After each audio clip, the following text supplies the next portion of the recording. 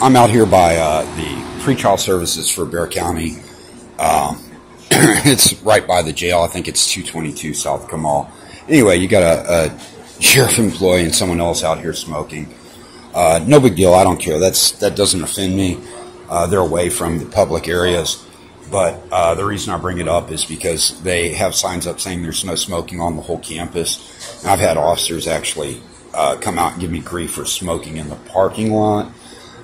It's just something, some officers will find anything they can to run you off if they don't like what you're doing. But again, the hypocrisy is what it is. You got their same employees smoking on the campus, and yet one or two officers will come out and target you and make you a tyrant. How you guys doing today? How are you? I'm doing good. My name's Troy. I'm a public auditor.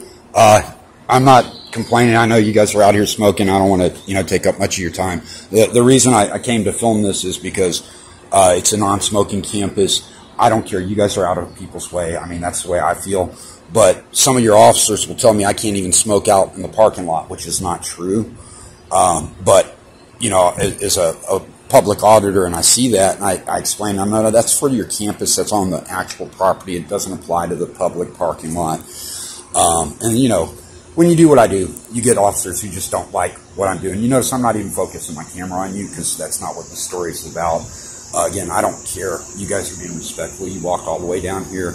But when I show my viewers, I follow up on certain things like, an officer telling me that. I'm like, nah, you can't do that. And then, of course, you being a deputy or whatever role you feel, I'm not sure. I just see the sheriff's. No, just uniform, sir. Okay. So, officers escalate, and then, they, no, well, I'll arrest you for this. And I'm like, I'm not going to push the issue, but I know I'm right. As a rights activist, that public parking lot, you can smoke out there. On the campus, you can't.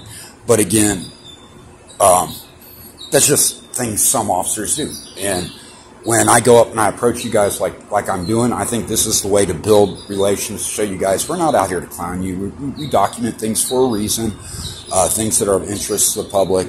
And it also shows my viewers that, not everyone who works for law enforcement or for pretrial services are rude or nasty, and they're approachable.